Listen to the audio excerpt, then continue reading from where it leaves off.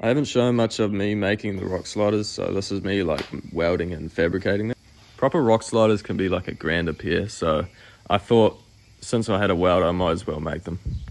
The rock sliders fill up this big gap right here while protecting the sills, so when you hit anything going off track, and they look quite good as well. I first started by just making U-brackets that fit around the chassis, which then I could just put a tube from the chassis to the box section on the edge of the sill.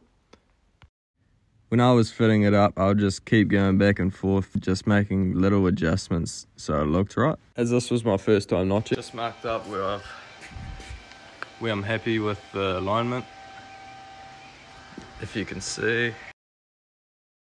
I then just went through methodically welding them up. Then it got sent off to sandblast, where it got quite a good texture on it. Then I took it to work where Daz was nice enough to give it a quick blast of gloss black. Came up looking good.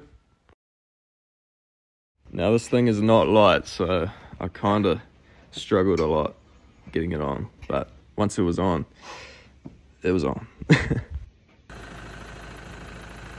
Once they were on, they looked meaty, and I was real happy and just like stoked how they came out.